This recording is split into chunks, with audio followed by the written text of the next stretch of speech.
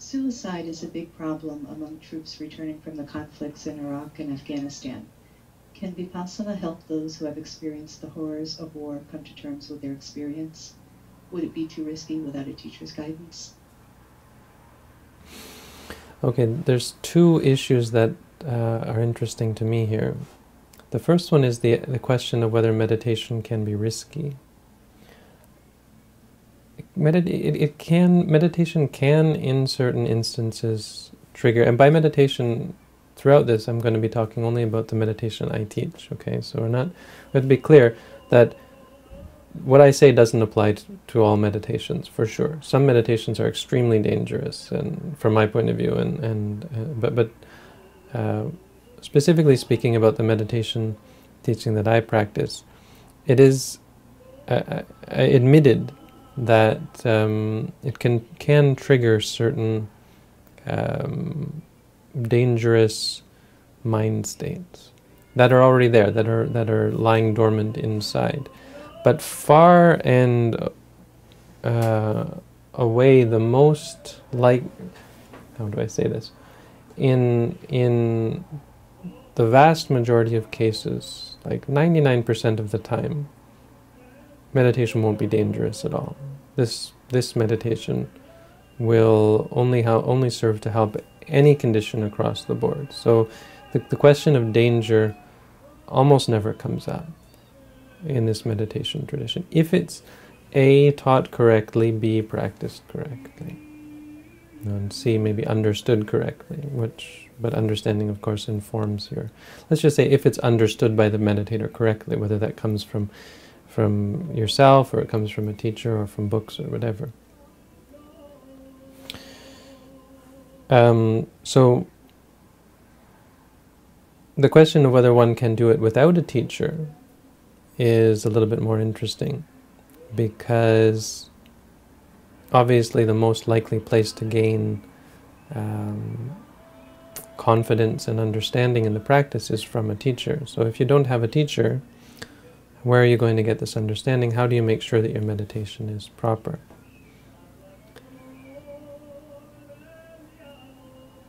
I would still say, well, I mean, the biggest answer here, or the biggest point to be made here in this regard is that this meditation is incredibly easy to understand. There isn't much room for error. Basically, what I'm trying to say is it's not something you should worry about. Risk, oh, maybe I shouldn't practice meditation because it's too risky. I think it's it's an invalid, or it's an improper thing to suggest or to think. The meditation's innocuous. It's more or less harmless. It's not something that's going to hurt you. The worst thing that happens in this tradition is people get bored, turned off, afraid of the meditation, and stop meditating. That's far more common than any sort of risk, because you're not creating anything in this meditation. You're just looking at what's there. And if there's horrible things there, you just don't want to look at them. It doesn't happen that you get excited about looking at them. If there's no harmful things there, then it's easy, and the meditation proceeds smoothly. But the question of whether it's risky is not one that I would be interested in entertaining. Now, for people who have PTSD, and this is the second interesting aspect of this question, is what is PTSD, and what happens when a person who has PTSD practices meditation. And I think we have to broadly separate this into two categories of people. Those people who have experienced traumatic events passively, and those people who have been active participants in creating traumatic experiences. And being specific, those people who have done horrible things themselves versus those people who have just experienced horrible things. From a Buddhist point of view, there's a big difference. Our claim is that it matters quite strongly whether you've done bad things or whether you've just had them happen to you. Now, it may not seem like that. At first blush, it appears to be the same thing. You are traumatized either way. So that is how it feels, how it appears on the outside. What you'll find is that's really only the shell of the problem. That's fine. In the beginning, it's all going to look the same. As someone who's experienced trauma, whether they were the one causing it or whether they were the victim or the perpetrator, there's little difference on the surface. But once you dig in deep, and once the person begins to get the hang of the meditation, that's where the two paths veer apart to a great extreme. A person who has experienced great trauma, no matter how great, is quite capable of progressing in the meditation, of healing and finding themselves and finding balance and becoming centered. A person who has done horrible things is far less likely to find that sort of balance and center. They have a corruption inside. They've been hurt deeply by their own actions. The guilt that a person who's actually done bad deeds feels is far more real, visceral, intense than a victim who feels guilty or someone who feels guilty for whatever other reason. I had a woman who was raped by her father when she was a child, and she came to me when she was 40. And she looked like a ghost. And I've told this story before, but she was one of my greatest success stories. And I didn't do anything, I had no idea what had happened to her. I just knew that she came in, she looked like a ghost, and she had something she wanted to get off her chest. I mean, I guess she'd gone to therapists, and the idea was to always tell, and they would always ask what happened. I didn't ask. I wasn't interested. And I kept her in the present moment, and when she was crying, I said, just be mindful of crying. It doesn't really matter why you're crying, be aware of the sadness, be aware of what's happening now. Anyway, long story short, after a couple of weeks, she looked like a different person.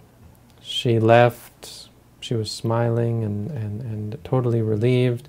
She came back and she had color in her face. She looked human again. It was really, she looked like a ghost when she didn't look human when she first came in.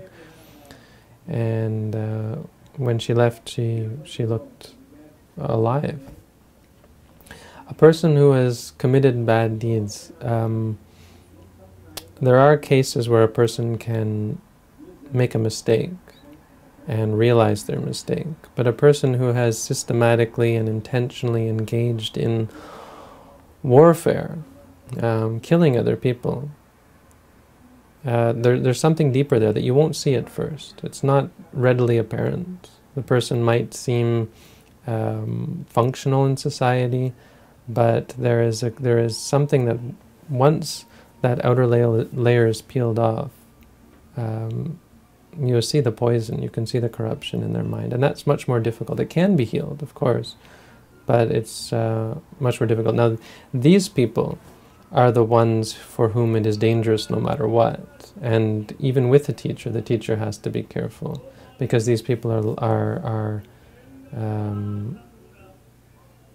susceptible to exploding,